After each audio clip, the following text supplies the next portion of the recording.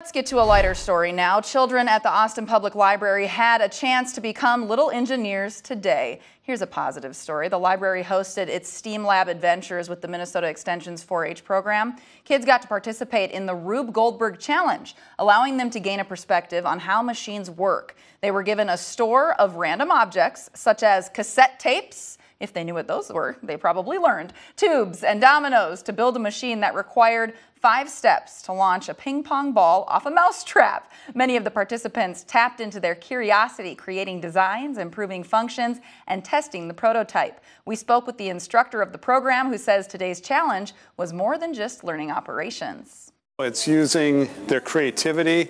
They're working together as a team.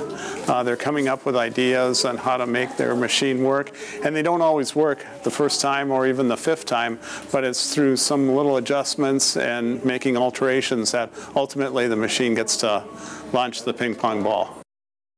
Austin Public Library hosts STEAM Lab experiments once a month. As for the Minnesota 4-H program, a statewide youth competition will be held in St. Cloud this August to build and showcase machines, and that is on August 19th.